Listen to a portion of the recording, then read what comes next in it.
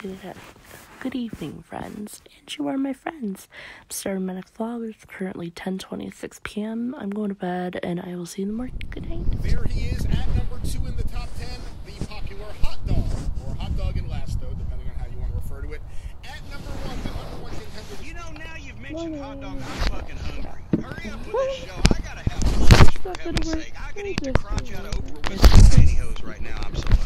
So, good morning, friends, and you are my friends. I'm ready to go. Wait outside because it's nice out, actually for once. So yeah, I really can't see. Bye. At least they never chased me out of the building. They've chased me away from some buildings, but never out of one. That's the one thing I've never seen in my time as a fan, but I've heard stories, Wild Bill Curry, it happened to in Montreal, of fans chasing wrestlers out of the building. Just imagine driving by and you see a wrestler in his trunks running out the front door, followed by the referee, followed by 200 angry fans who then start beating the shit out of each other. Well, Jim, let's stay on the topic of wrestling riots because they're great. And this next article is from Beckley, West Virginia. Your old Oh, good grounds. Lord. Yeah. November 3rd, 1960. Black Napoleon slugs fan. Wrestling show ends in brawl. Man hurt. A free-for-all broke up a WOAY TV studio wrestling show Saturday night, which ended with an 85-year-old Eccles man in the Beckley Memorial Hospital. William Thompson, 86, was reported in satisfactory condition today after being tossed around by the Black Napoleon conduct after police said he jumped on the stage and knocked down entertainer Charles Farrell at the Colonial Inn, St. Petersburg Beach. Graham posted a $50 bond and was released. Police quoted Graham as saying he was offended by a remark Farrell made on the stage. The wrestler knocked Farrell to the stage floor before being restrained by friends, police said. I know exactly what happened here. What happened?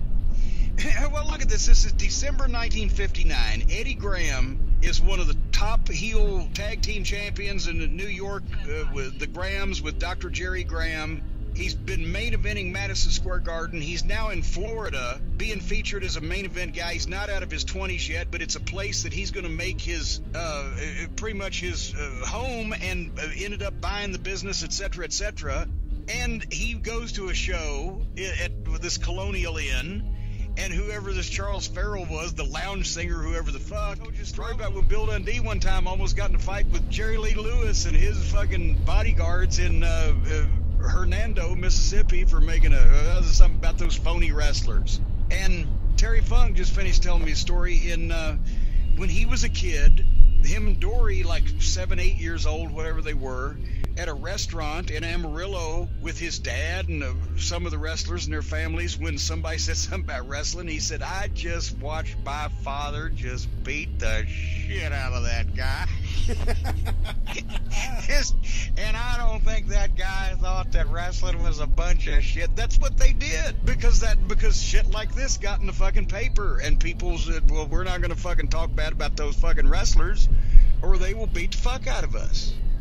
And it helped for quite a while. It was Haku when he bit the nose off the guy's face in Baltimore, because the guy led with, hey, you phony wrestler. Research of Scott Teal, and you could access this research, these clips, and so much more by visiting the Crowbar Press archives on Facebook, and you can purchase many of Scott's amazing books by going to crowbarpress.com, the finest in wrestling history in book form. So check that out, and we thank Scott for all the hard work he does researching these articles.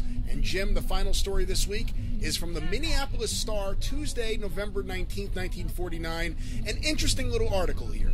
It's from a larger sports column in the sports section, but Matt Referee Explains. Wrestling breaks into the column as Wally Carbo, referee, explains.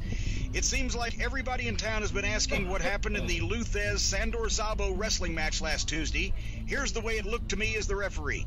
Szabo slammed Thez with a backdrop, and I could see the boards jump about 6 inches into the air. What I couldn't see was that when they came down again, there was about a 6-inch separation between two boards with nothing but canvas in between. To agree now that Szabo got a bad break, and I think this is the first time in the 5,000 wrestling bouts I've refereed that the ring itself has decided the winner.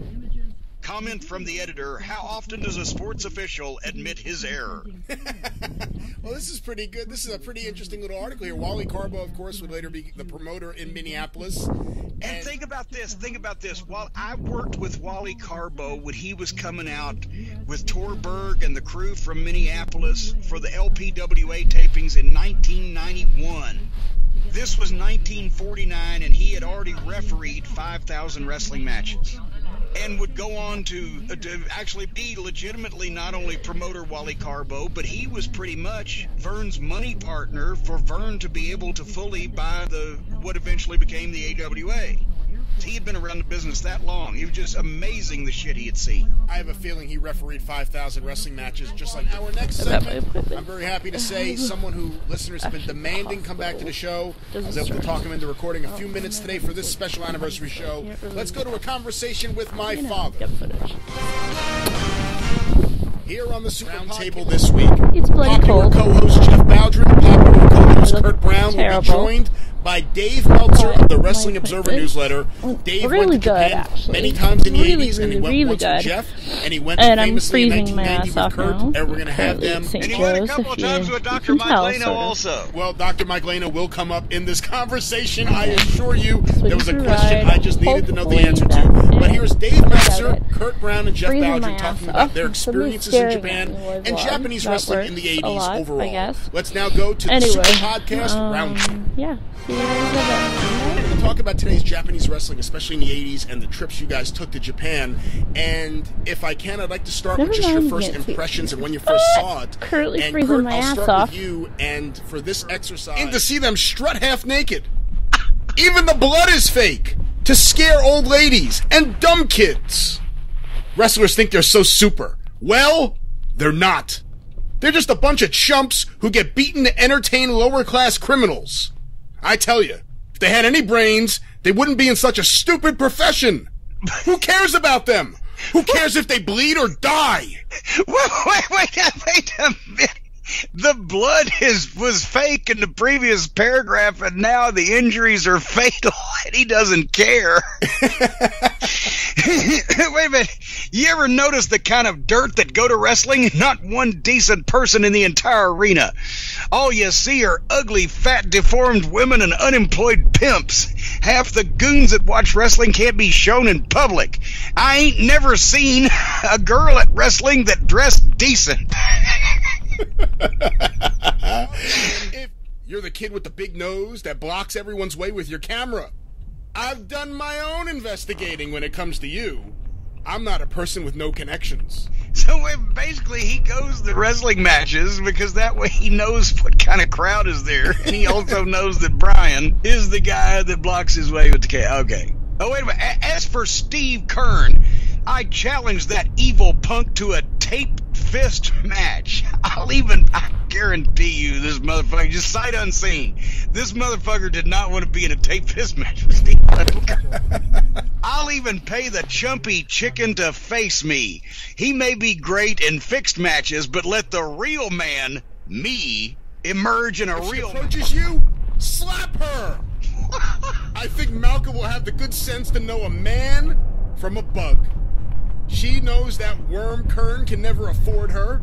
He doesn't make that much money. Besides, he can't handle a real woman. He probably has these little half-wit N-word teeny boppers running Jesus after him Christ. and that harpooned walrus Rhodes. Well, that just escalated quickly. Fuck. And now, but also the fucking girl that he loves and pays for and wants to keep, he's just invited a grown man and a professional wrestler to fucking slap her on sight. then he turns around and shows racist tendencies against Kern, and somehow Dusty is involved in this, and closes with, I'll tell you, no decent woman would care from the boys here. Malka has moved. Don't even try selling your cheap shots to her by mail. Signed, and there's not even a regards or a yours truly. It's just a name there. Pernell W. Beecham. Well, number 5 in the top 10, the Black Scorpion. Jim, any final thoughts on the trials and tribulations of Malka Rabinowitz and Pernell? What'd you say? Beach 'em. Okay. Beach 'em. I seriously, those two crazy kids, star-crossed lovers, I hope they finally worked everything out. But I have a feeling that Steve Kern probably bent her over and dog-fucked her until she fucking squealed bloody murder, and Pernell got more and more fucking upset about it by the second. She also has the most Jewish name I've ever heard of anyone involved with wrestling. Malka Rabinowitz. Rabinowitz. That's a winner there. But number 5, the Black Scorpion. Orgasmic Larry Nelson. Well, you know, Larry, he just has such a full-throated release from his tension, so to speak. It's just, he's all into it. And I think that's why he's popular time and time again, because people can detect the authenticity, the genuineness in his exclamation of orgasmic delight. Look out, Baron von Raschke! Oh, Jesus Christ! He really is just incredible. Everything he says is hysterical. When you watch him, he's always like moving. Like his whole body. I mean, he's on coke. I mean, that's part of the reason. But he's like making facial expressions and just acting goofy. And he's someone who everyone hated back then, but it's so much fun to watch him now. And you realize that so many of the commentators, Ed Whalen stays where he is, but someone like Larry Nelson, who we thought of as being substandard in the 80s, he would be one of the best guys in the wrestling business. So, and that wrestling is no exception. Well, there he is at number 4 this week in the top 10, Orgasmic Larry Nelson. Are we having fun, people? No, At number 3 in the top 10, Disappointed Lance Russell. Look out! Jim, what's the funniest Lance Russell story you know? Oh, good Lord. Now, see, as my mom would say, you've scared it out of me. Anything I say now will be the funniest thing you ever said. But no, Lance, the beauty of Lance's style was that he could contribute to the funny situations and make them funnier by being the straight guy and being serious and because he was in the scene, you believed it was it was as Ole would say, a dog and pony show. But because of Lance, it worked. So Lance was often unintentionally funny with that great style. Come on now, Jerry. We told you when he pitched to the big midget match coming up after the break, or was selling Homer Odell when he had a bucket of yellow paint turned over his head. But Lance was your next door neighbor or your favorite uncle, or as time went on, your grandfather that was trying to ride legitimate herd and be this announcer and friendly but professional television guy with all this fucking chaos and all this goddamn lunatics bouncing around him. So Lance was the whole anchor of the thing and the whole reason why that it worked. And if you go back and look, the corny jokes that he might crack were never really funny. A commissioned doctor? Oh God, well yeah, there's several. They've saved, and the reason why is just because it was so funny that people were fucking with Lance, and he had such great responses. He'd crack right up. But Al Costello was doing a local promo one time and was telling fart jokes in Memphis, and they saved that, and Lawler had it, and I ended up copying it from him. When I got my first VCR, I borrowed all of his tapes. But one of them, they shot this in Evansville when Lance had to be there to shoot something for some reason, and there was in Evansville in those days, this was like 1977-ish, there was a guy named Doc Schriefer. Was this old, he was so old, my God, he was ready to turn into dust. His birth certificate was chiseled in stone. He was just ancient. And he was the athletic commission doctor, and basically he would sit there, hunched over in his chair at a table with a cigarette hanging out of his mouth, and take the guy's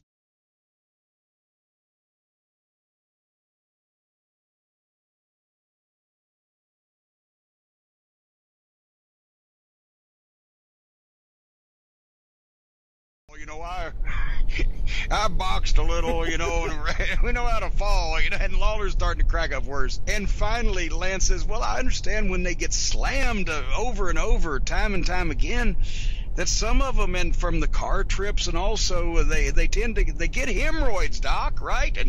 And the doctor goes, oh, well, I don't know about that. And then Lawler runs over in front of Lance and bends over and pulls his pants down and sticks his ass in front of the doctor and says, he sticks his finger up our ass so it checks to see if we have any. And the doctor turns red and Lance is fucking laughing. He was great with that because he could, from his years hosting in radio and television for 40 years, he could have a conversation with anybody. And he'd lull you into a false sense of security. And but I'm sure Lawler put him up to it because Lance wouldn't rib anybody on purpose, but I think he went along with it to. Well, that's number 3 in the top 10 this week. Disappointed Lance Russell. I don't want to see you around here anymore. Will you get that stupid fool out of here? Tell him in Mexican just to get out of here. At number 3 this week in the top 10 is Hot Dog, or Hot Dog in Last. This week is the always popular Hot Dog. And I believe Gobble. There he is. Hey, happy Thanksgiving there, partner. Happy Thanksgiving to you too. Yeah, Turkey Day is here at the mighty 605 FM. Yeah, I think Thanksgiving is my favorite holiday of the whole year, man. Well, maybe next to Christmas and my birthday, but it's right up there. Don't you agree, TGBL? It's all right. There's a lot of good food. It's okay. I like having a couple days at home. Wait a minute. You're Jewish, aren't you, Booby? I am. Do you celebrate Thanksgiving? Yes, there's no restrictions on Thanksgiving celebration. You do? Oh, okay. Huh. I stand corrected. Well, cool. The food, the parades and the football, it's a special time of year here at the station. When I think we have a regular cornucopia of things to give thanks for, don't we? I sure do. Not too shabby. No. I predicted it. Number 2. Nowhere to go but up, my friend. Oh, well, I guess we could go down. Whoa. Well, you know what else I'm thankful for? I'm also thankful for comedy wrestling and the strides that goofy gimmicks and exaggerated dopey facial expressions and cheap merchandising have made and continue to make. I think 2018 is going to be the biggest year ever, a real watershed year in comedy wrestling. If you thought 2017 was ridiculous, just wait. Oh, that's not very promising, Hot Dog. That's not promising at all. Well, I say that as a comedy gimmick character in all seriousness. Hey, I mentioned parades earlier. Yeah, you did. The 605 Supercast Thanksgiving Day Parade is going by the station right now. Can you hear it? The Supercast Thanksgiving Parade? I don't know what you're talking about. It's by on the street right by our station. No, there's no station. Oh, look at that. Stuffing and cranberry sauce coming at you. Since Thanksgiving is the kickoff to the holiday season, may I read one of my favorite Christmas stories on the air? I don't think we have time for that this week, Hot Dog, but maybe in the future. It's a tradition on the show that No, it's not a tradition. I'm starting it this year. Yeah, we've never done this tradition. It's a tradition on this show. All right, Hot Dog, we will have your Christmas story in the future on the show. I promise you, before Christmas. But any last words this week for the 605ers as we wrap up this program of yours and move on with the top 10? Thanks, everybody, for getting our ratings spiked up there to the number 2 show in town. And I wanted to thank you most of all, TGBL, my good pal Lasto, and tell the paper bag assassin that I'll be over at about 10 a.m. on Thanksgiving Day. Don't forget to save a place for me. Hey, Brian, we gotta go.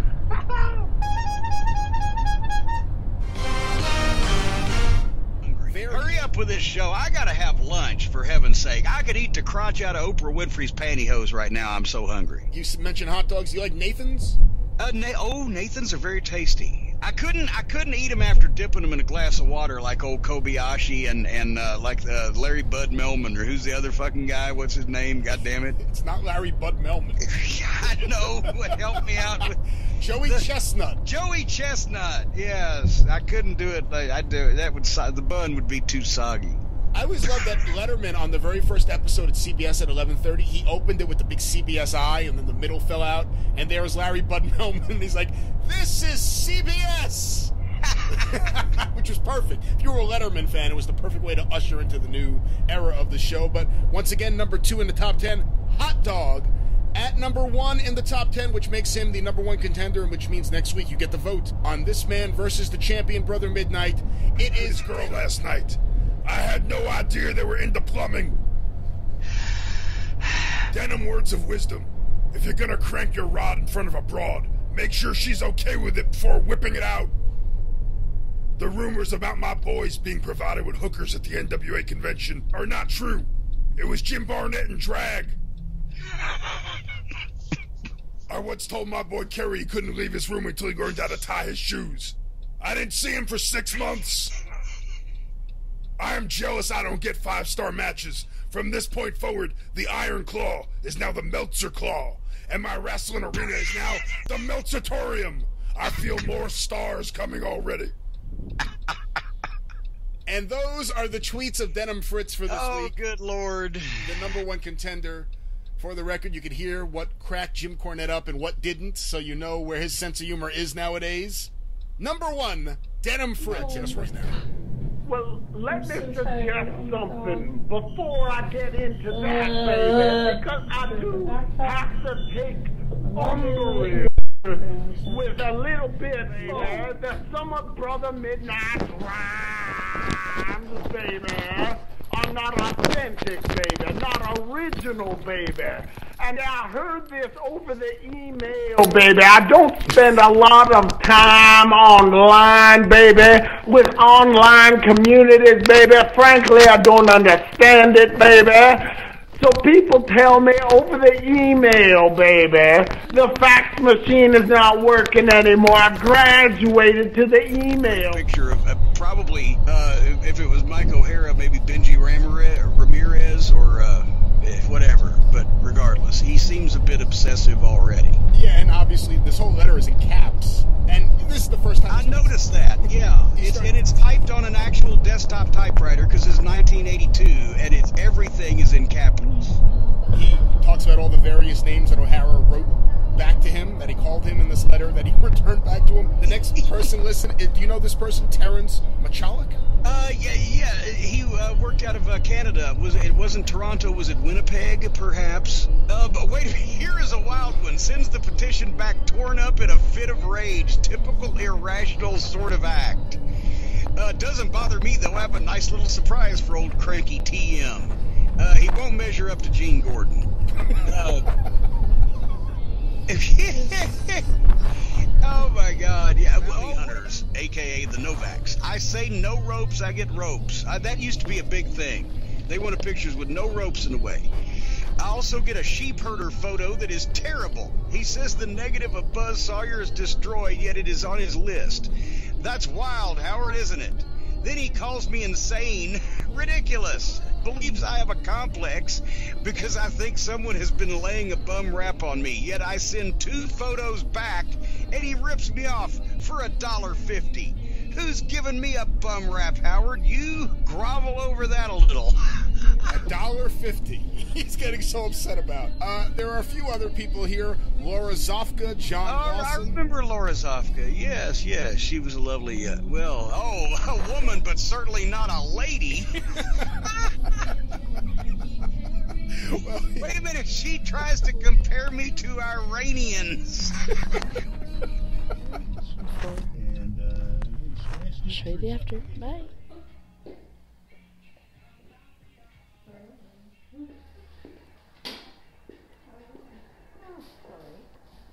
That and actually may still have been technically on paper the owner, but the Superman that he was on the cover of? Yeah, Superman versus Rocca.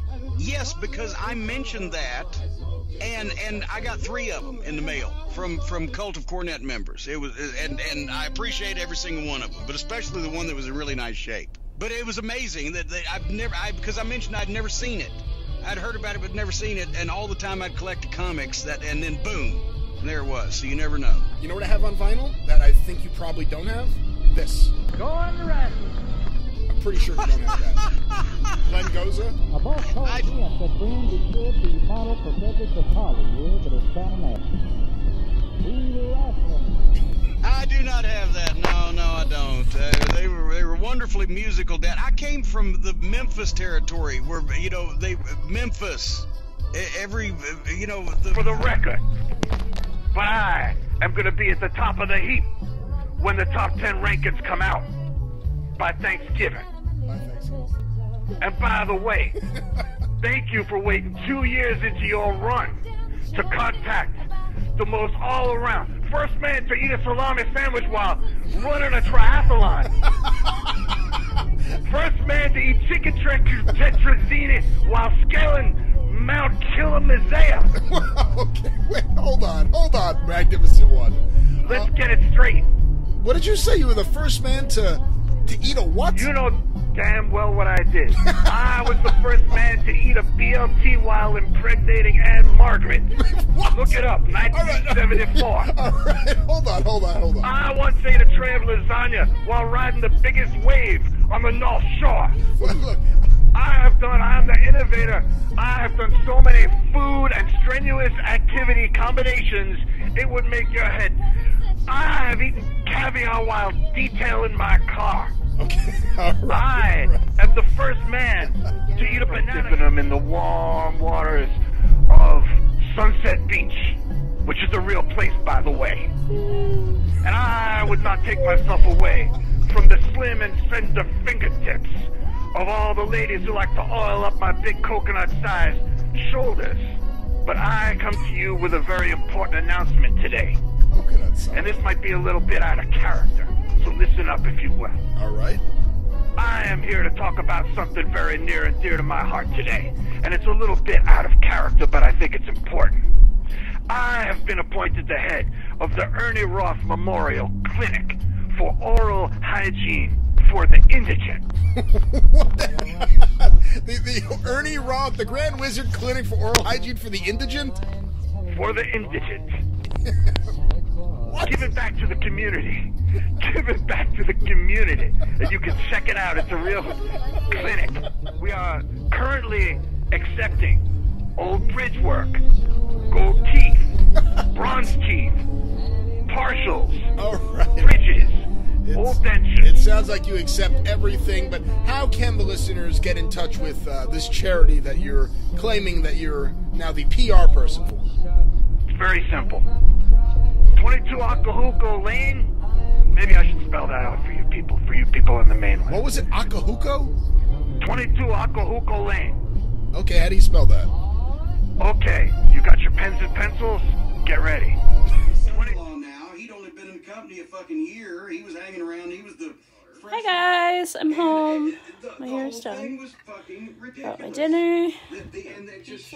Drawing stuff after, which means I'm ending my vlog. See ya!